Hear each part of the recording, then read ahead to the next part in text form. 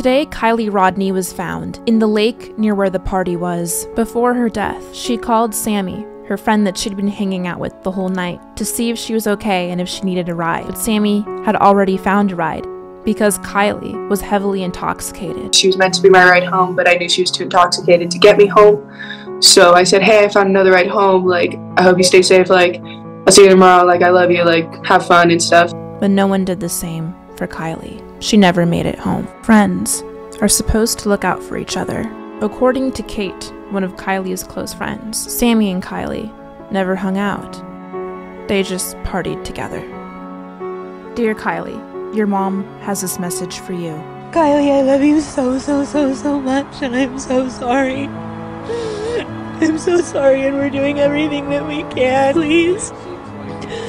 Please give me my baby back. My deepest condolences to Kiely's family.